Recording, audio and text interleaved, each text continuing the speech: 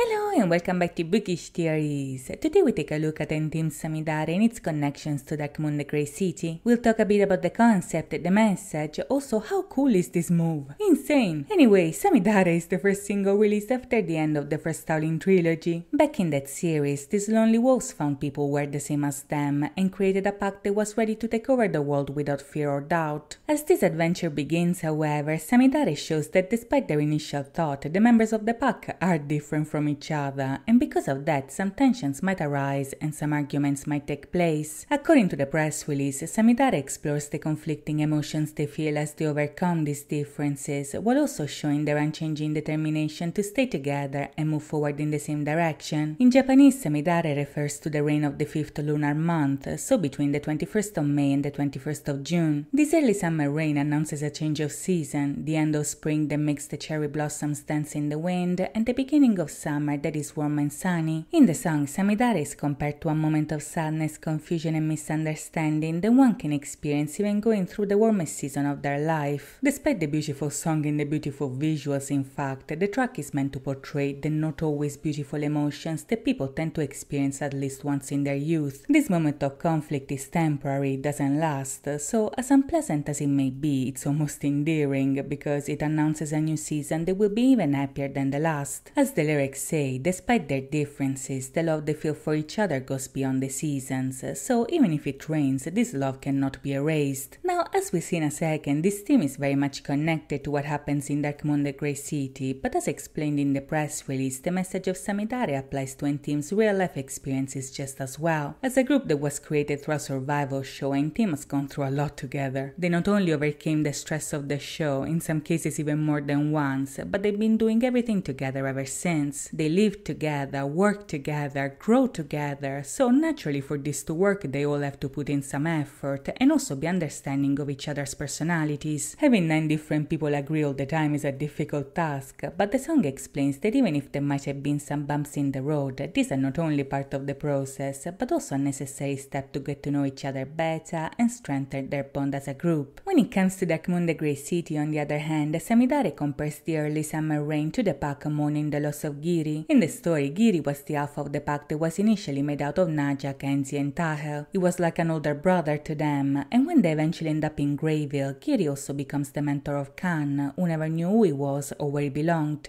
Giri helps Khan understand that he's not the devil people think he is, and in the series he has to protect him and the others from the attack of the Red Hood Sisters, which are vampires with the power to hypnotize people and make them do whatever they want. Giri's death is also what ends up bringing the pack together, because as we saw back in Under the Skin, his passing leads to Khan becoming the alpha and convincing the other members to join them as well. Bear in mind, before Khan becomes the alpha, the boys are initially separated into different units, sometimes even fighting each other due to misunderstandings of vampire hypnosis. We have Khan himself, who at first is a lone wolf and barely know who he is. Then we have Najak, Enzi and Tahel that grew up together and traveled with Giri. Then Luca and Louis, who are twins and a unit on their own. And last but not least, we have Razlan, Kamil and Mahan, who initially form a small pack by themselves and are being mind-controlled by the vampires. Bringing all these people together in one pack is not an easy task, so Samidare not only portrays the aftermath of Giri's death, but also the boys adjusting to the new dynamics of a pack of 9. In the video we see a lot of tension among the members, but those that end up fighting are those that initially weren't in the same unit. As Khan is dancing alone and coping with Giri's death by himself, Enzi and Kamil have a kendo match that escalates until they actually end up fighting for real. In the webtoon, they fight too after Giri's death, so it might be a reference to that. In turn, we also see Louis pushing Mahan, which again are two wolves that initially don't have anything to do with each other. The member that by far has the most beef though is Najak, who fights Luca, side-eyes Razlan and Mahan, and eventually even punches him in the face. Now, to be fair, this is not really surprising, because Najak has basically beef with everything that moves. In this instance, however, his anger is mostly triggered by his concern for Tahel, who is one of the little ones and the one that has been taking Giri's death the hardest. Najak is also worried for Khan, but it's obviously Tahel the one that worries him the most. That's his baby, so his problems become Najak's problems as well. In the video, in fact, his biggest fight happens because Mahan bumps into Tahel by mistake. This disrespect is the final straw for Najak. All his pain for Giri's death, the memory of the past, and the concern for his brothers overwhelm him to the point that he's blinded by anger and punches Mahan in the face. This leads to an even bigger fight that that involves everybody else, all the while Taki is surprised by this. He was just trying his best to cope, and when the contents of his locker are finally revealed, we also see that he might have been thinking about Khan as well. As we see at the beginning, flowers are growing out of Giri's grave, and Khan picks one as a keepsake. In the changing room though, he's seemingly letting go of this flower because it's withering, but when Nicholas opens Taki's locker, we discover that Tile actually planted this flower and is now growing strong. Now to me this is a reference to the ending of the Grey City, because in there was also a plant with a similar symbolism. Right after his mom and Giri's death, Khan finds a small plant at the inn and throws it away because it's withering. After a few days however, Tahel makes him find the plant now in full bloom, meaning that even if a stage of life has ended, a new one has just begun. This blooming plant and the message that Tahel leaves Khan is what convinces him to become the Alpha and create the pack, so the flower symbolism to me is a callback to that. In the story, becoming the Alpha is Khan's destiny. It's something that he was born to do even if he doesn't feel ready, but when in the video he sees the boys fighting, that's the moment he finally takes action. The moment he intervenes is the moment he takes leadership,